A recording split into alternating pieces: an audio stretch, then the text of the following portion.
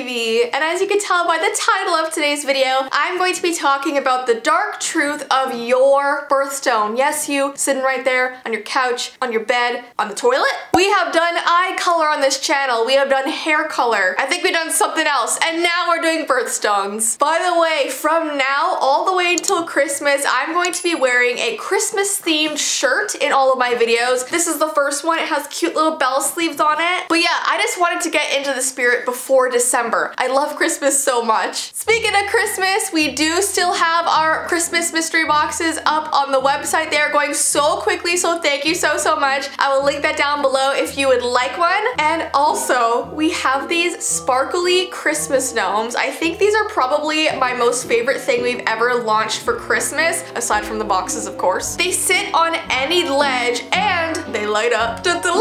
This is what they look lit up. I love them so much. Currently, they're sitting above my fireplace. They're just really cool decor for your room, for your house, whatever. So if you would like one of these light up Christmas gnomes, I have linked them down below. And my other announcement is that we have so many new schools who started YANA groups, so I'm gonna give them all an announcement right now. We have Sunnyside Elementary, Jenkintown Middle High School, College of Adaptive Arts, Nakona Middle School, Bertha Barber Elementary School, Central Elementary School, Mount Ararat High School, and B. Gale Wilson School. You guys are all superheroes. Thank you so much for starting this amazing movement in your school, stopping isolation, stopping bullying, making new friends, spreading kindness. And as usual, if you guys would like to start a YANA group at your school, I have linked all the information down below. Alright guys, so without further ado, let's talk about the weird, creepy side of your birthstone. Birthstones are gems that are associated with a birth month. Each stone has a unique meaning and significance, but not everyone knows the strange legends and history that surround them. So before we get started, please comment down below what your birthstone is, and if you have no idea what it is, you're about to find out. Originally, birthstones are related to the 12 gemstones appearing on the breastplate of the high priest of the Israelites, described in the book of Exodus. But the tradition of wearing only one stone for your month of birth did not begin until the 16th century. Now, people believe that birthstones can provide good luck, protection, health, even powers, so I am here to tell you all of the very strange facts. Now, keep in mind, these were just things that people thought hundreds and hundreds of years ago. So I'm telling this to you for historical purposes, but I personally don't really believe that stones have any power or good or bad luck. To me, they are just beautiful works of art in nature, but I know that every single person has different thoughts about that, and that's totally okay. Alright, so let's start with the month of January, which is garnet. Now, in modern day, it is said that garnet represents protection, but in history, this stone was thought to keep the wearer safe during travel. Now, the word garnet is derived from a term that means seed because the gem resembles the color and shape of a pomegranate seed. Now, there's a myth that suggests that the garnet originated with Persephone, the Greek goddess of sunshine. Persephone was captured by Hades, the god of the underworld, and before Hades released Persephone, he really wanted to guarantee her return, so he gave her some pomegranate seeds. They also thought that when a garnet is stolen, it is said to bring terrible bad luck to the thief until it is returned to its rightful owner. Or they say that if your stone starts to lose its bright color, it means that danger and disaster is about to occur, so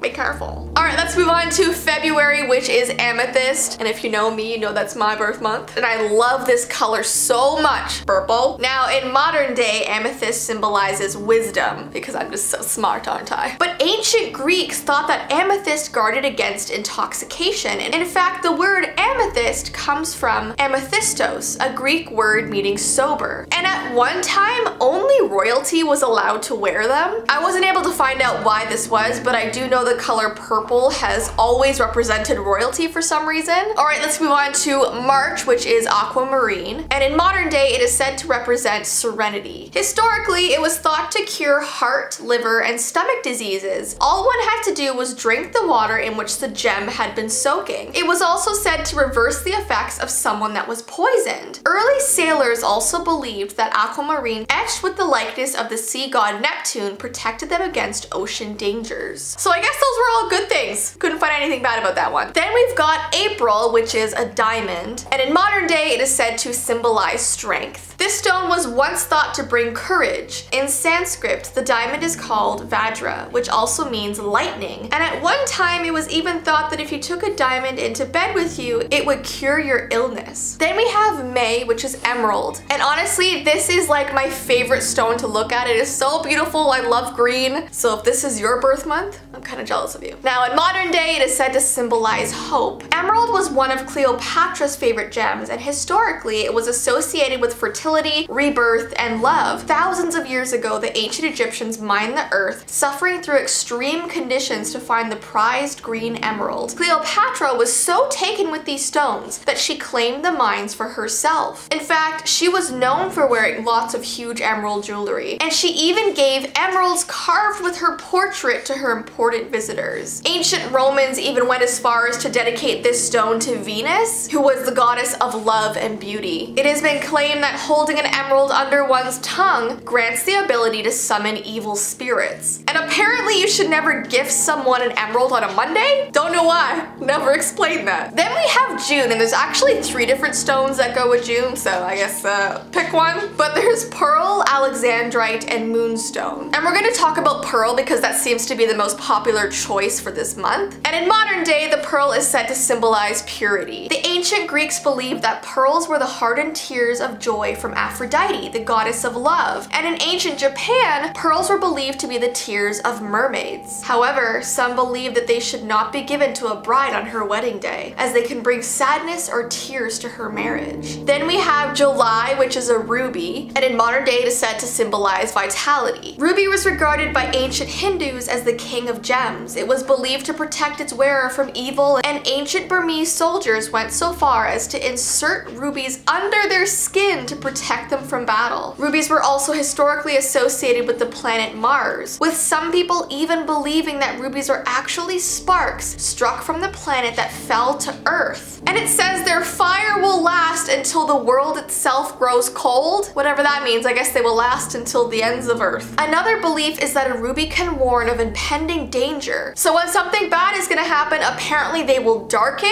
and they will lighten again once that danger has passed. Interesting. Then we have August, which is peridot, and in modern day this is said to symbolize beauty. It is sometimes called the evening emerald for its light green color. It was once believed that the green peridot crystals found in volcanic ashes were the tears of the volcano goddess Pele, and when set in gold, this gem was said to protect the wearer from nightmares. Then we have September, which is sapphire. I also love the color of this stone as well. In modern day, this is said to represent truth. It was once thought to guard against evil and poisoning, and it was believed that a venomous snake would die if placed in a vessel made of sapphire. Traditionally, it was also a favorite stone of priests and kings. It is also said that if a sapphire doesn't suit a person, it will bring them immense bad luck and bad fortune. So if this stone doesn't look good on you, you're in for bad luck. What the heck? Then we have October, which is opal, and some people also say the stone could be tourmaline. In modern day, this is said to represent confidence. Now this word actually comes from the Latin word opalus, meaning precious jewel. Necklaces and crowns with opals set in them were worn to repel evil and to protect eyesight. Opals were greatly valued by ancient monarchs for their protective powers, and it was also ingested in ground up powder to protect against nightmares. So when people were having bad dreams, they were like, here, eat some rocks. I swear it tastes good. Like, forget nightmares. I would be up at night from a bellyache from that. In the late 19th century, Alfonso XII, King of Spain, experienced a spate of deaths in his family. This true story is so crazy to me. So it says his wife, grandmother, sister, and sister-in-law all died after receiving an opal ring. And what's so sad is that this opal ring was actually a gift from him, and each received this opal ring after the previous family member died. So basically everyone who got this died randomly. And then finally he suffered the same fate after wearing the ring himself. So people began to believe that opals brought death, which is terrible. Then we have November, which is topaz or citrine, and in modern day it is said to represent joy. During the Romantic period and turn of the century, century Europe, citrine became more popular for the way it visually enhances gold jewelry. Citrine, like all forms of quartz, was believed to have magical powers and was worn as protection against evil and snake venom poisoning. I also wasn't able to find much more about this one or anything bad, so I guess that's a good thing too. And then lastly, we have December, which was turquoise. And this one is said to symbolize friendship. Since about 6000 BC, when it was first mined by the Egyptians, turquoise has been one of the most valuable opaque minerals in the jewelry business. Native Americans and Persians also valued it for its decorative and ornamental beauty. The Navajo believe that turquoise is a part of the sky that fell to earth. And turquoise rings in particular are thought to keep away evil spirits. I see a lot of common themes here with stones. Either they prevent nightmares, they protect you from evil spirits, they have healing properties, heal you from poison. A lot of this is very similar. So don't forget to comment down below which birthstone is yours. And yeah, I hope you guys enjoyed this video. If you want me to keep making videos talking about the dark side of your blank, let me know. Give this video a thumbs up and I will definitely continue doing that. And like I said, it's not meant to scare you. These are all historical legends, which I personally don't really believe in. Anyways, guys, I hope you enjoyed today's video. Don't forget, if you would like a new Christmas mystery box or one of the light up gnomes, I have linked them down below. But I hope you have an awesome rest of your day and I will see you in my next video.